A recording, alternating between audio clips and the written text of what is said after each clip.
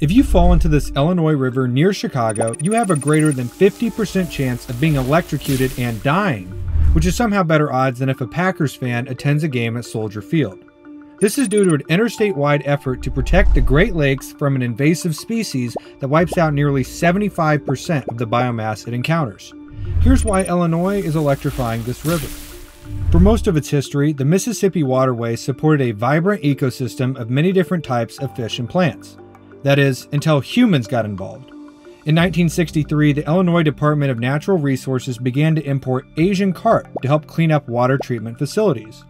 Asian carp are massive fish, with some types spanning up to 4 feet and weighing 75 pounds.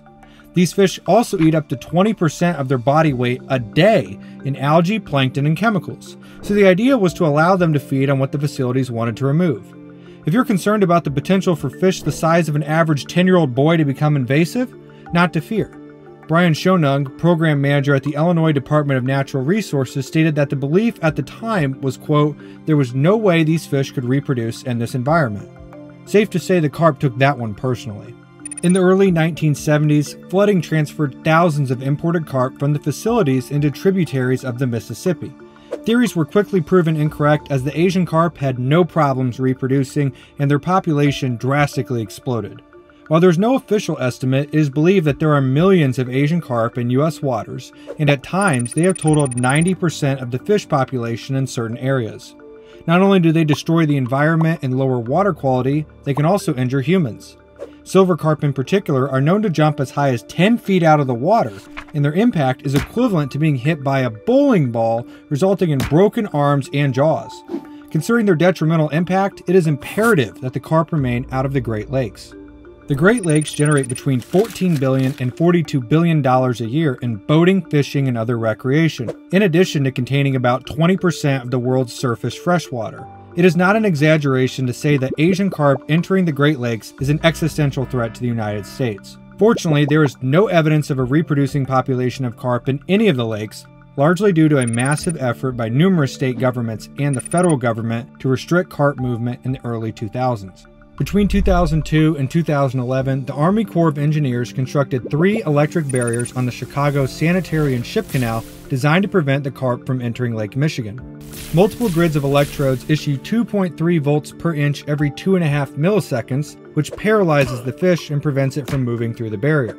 The bigger the fish, the more effective the electric shock, which is important considering the large size of carp. These barriers were thought to be almost 100% effective until something seemingly impossible happened. On June 22, 2017, a silver carp was caught just 9 miles from Lake Michigan, meaning this carp managed to withstand the shock and swim past the barriers. Shortly after, the Army Corps of Engineers proposed the $1.2 billion Brandon Road Interbasin project to further prevent upstream movement into the Great Lakes. The pre-construction engineering and design started on December 29, 2020, and on July 1, 2024, the project was approved for construction.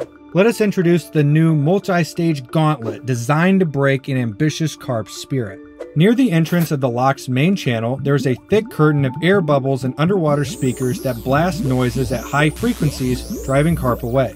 Past the minefield of speakers, there is a re-engineered channel for several hundred yards that will basically be a concrete box void of anything resembling a fish habitat. Next, there is a larger electric array that will cause approaching fish to tingle unpleasantly, and if they keep going, be immobilized so they can't swim against the current. On the off chance that a few fish make it into the lock itself, there is a second, larger acoustic array and a flushing lock that physically pushes even the tiniest organisms back downstream.